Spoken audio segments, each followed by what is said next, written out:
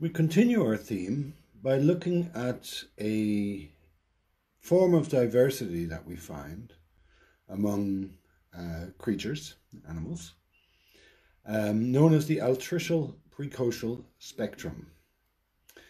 This stems from the observation that many animals, when they are born, are helpless and in need of parental care, and they undergo considerable organic development outside of the womb or egg.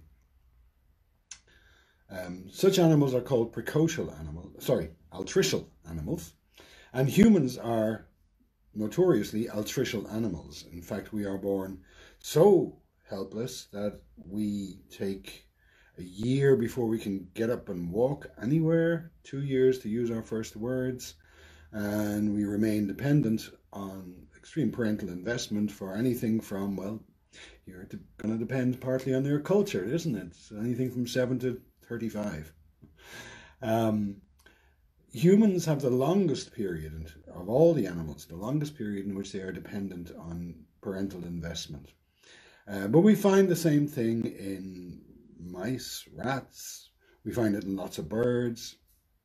And the other end of the spectrum is occupied by animals which, at the moment of birth or shortly after, are quickly able to perform such basic functions as locomotion, feeding, and escape. So among the precocial animals, we also find birds, we also find mammals. So what we're looking at is not a function simply of the evolutionary lineage. And it's worth considering why some animals are so helpless at birth and what the consequences are. Rather than say why, what we want to ask is, what does it matter if an organism, an animal, has this extended period of development?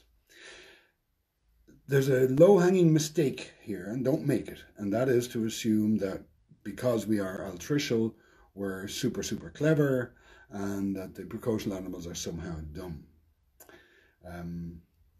The difference is not intelligence or sophistication or similarity to humans or closeness to humans. As I said, we find birds in each camp, we find mammals in each camp.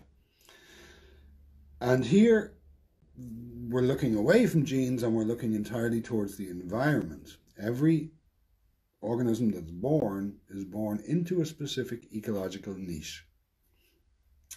And depending on that niche, there may be the luxury, as it is, of being helpless and spending some time in which the organs of the body are still developing, but they do so then in interaction with the specific environment into which one is born.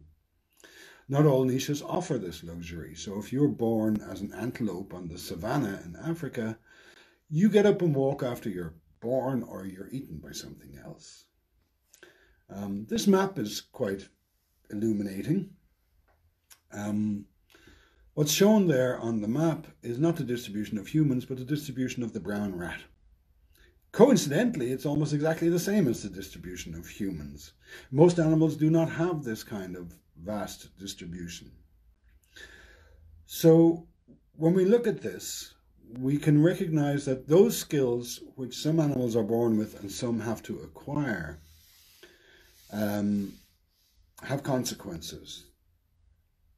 Those skills which are ready to go at birth don't require much fine-tuning, and they're relatively invariant. So they, as it were, expect specific environmental supports.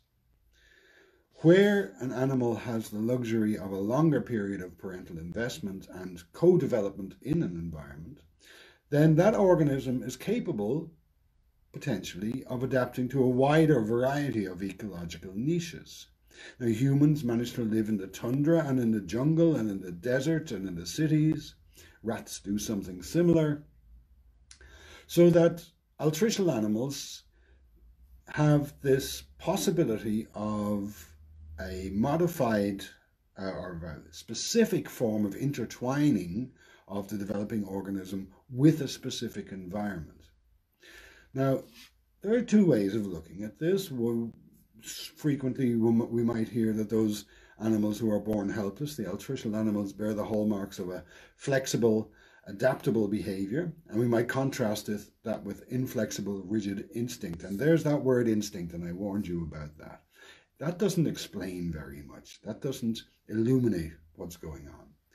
Here's another way of looking at the same contrast, which is that when we come upon an altricial animal, we should pay a great deal of attention to its environment and note the tight intertwining of its later development stages and the environment, so that the adult organism is suited to a tundra or desert or whatever. But one shouldn't think of environment solely in terms of physical characteristics or even worse, climactic zones. For humans, as it turns out, most of the relevant aspects of our environment are other humans, are indeed human culture and language. So that the development of human culture and language and its very, very diverse manifestations needs to be understood in this context. And here we're not separating biology and culture at all. Rather, we're recognizing that all humans are born in a helpless state and that they undergo a serious process of development after birth in which they are becoming their adult form in a specific socio-cultural environment. So, useful lesson there.